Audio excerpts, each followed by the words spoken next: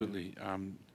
Again, I really admire your strength in being here today, and I want to thank you for that. I'm going to give you some time to talk about, what do you believe are the in terms of the failures, and what are the foundational aspects of strong whistleblower protections that need to be in this bill, that might not be in the bill yet, that we could look at to strengthen the bill, and work with our friend and colleague as well.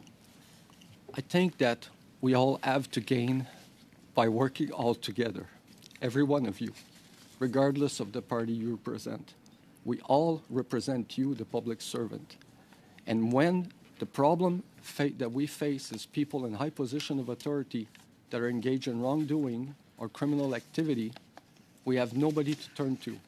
And the mechanism in place to report it turns over the information that we give and the evidence that we have to the people that are the ones that we are reporting on. This cannot continue. We cannot continue that way because it's not conducive.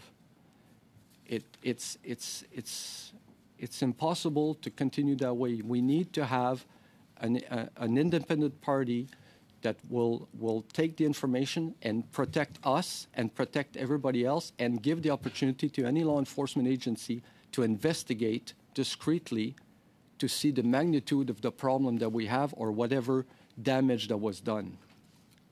It's very important that this concept is done. Otherwise, the system keeps failing us. Thank you for your service too to Canada. Thank you, sir. And